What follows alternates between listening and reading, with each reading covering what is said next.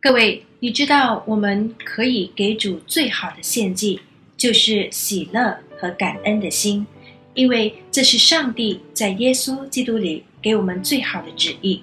但是为何许多信徒不能感恩呢？通常信徒感恩有3种，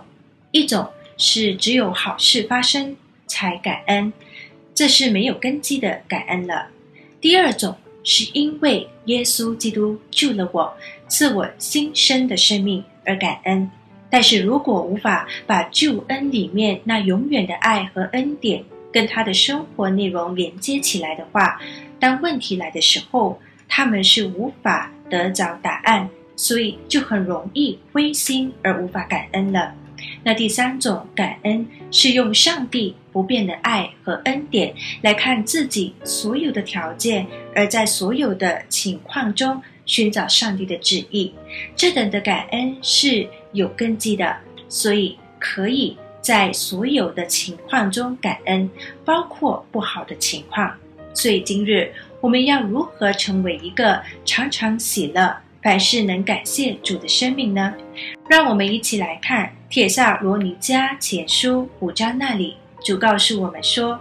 要常常喜乐，不住的祷告，凡事谢恩，因为这是神在基督耶稣里向你们所定的旨意。不要消灭圣灵的感动，不要藐视先知的讲论，但要凡事查验，善美的要持守，各样的恶事要禁戒不做。各位，我们不要消灭圣灵感动，而纵容自己满足在地上和情欲的事，也不要轻看神的话，不然我们就无法领受恩典而凡事感恩了。神的旨意是让我们有喜乐和感恩的心，唯有查验与确认他的话，他的灵必叫我们能遇见他，而能成为凡事感恩的生命。所以我们要真正成为凡事感恩的人，一定要先发现自己生命的状态是什么，就是从无变有。我们生下来的时候是一无所有的，所谓一无所有，就是一个死的状态，是被撒旦控制捆绑的状态。可是现在接着给了我们生命，并给我们家庭、事业和所有的人际关系。所以如果没有那创造和给我们生命的主，我们是一无所有的。一个人要先看见这个才会感恩。那我们不能感恩，是因为我们对我们目前的条件和一切有了误解了。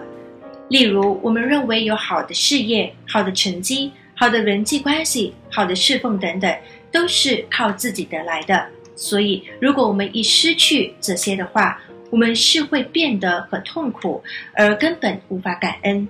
事实是，我们所拥有的一切都是来自上帝的恩典的，也要通过恩典来接受，所以我们因此就应该感恩了。其实我发现最美的感恩就是来自我们不好的条件了。为什么呢？如果我们的感恩是来自自己的条件，那不是跟其他的非信徒有什么不同呢？所以我们真正感恩的心不是要看自己的条件如何，而是要知道我们一切的条件都是上帝所赐的，而这一切的条件都是为了祝福我们。因为我们来的时候是两手空空，我们也会是空手而回去的。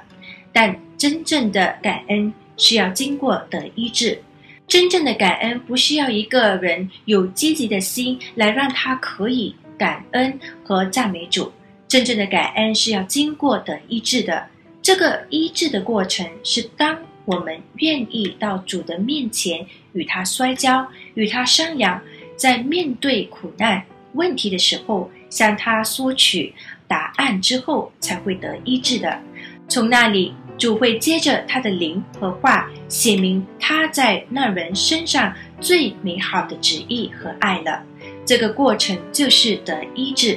那所以只有一个得着医治的人才会看见上帝的美意。当一个人发现了上帝的美意之后呢，而愿意顺从，他就会继续得着医治，他的心也会慢慢改变的。例如内疚变成自由，自卑变成尊贵的心，疾病因额外的恩典成为力量，自私变成大方等等。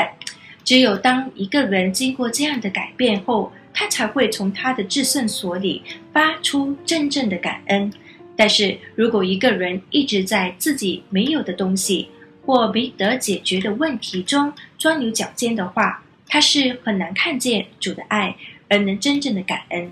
要知道，真正的感恩不是练习出来的，而是要跟医治一起来的。经过医治，就好像是经过经验，我们才会成为一个漂亮的人，才能够真正爱神爱人。如果你今天还是无法感恩，你也不要灰心或受到控告，你要先集中在得医治吧。那最后我们要不住的祷告，才能够心里维持凡事感恩的心。所谓不住的祷告，就是无论在哪里遇到什么人或做什么事，都不住的确认和发现自己是尊贵，是蒙爱，是蒙约蒙召，并确认主的信实。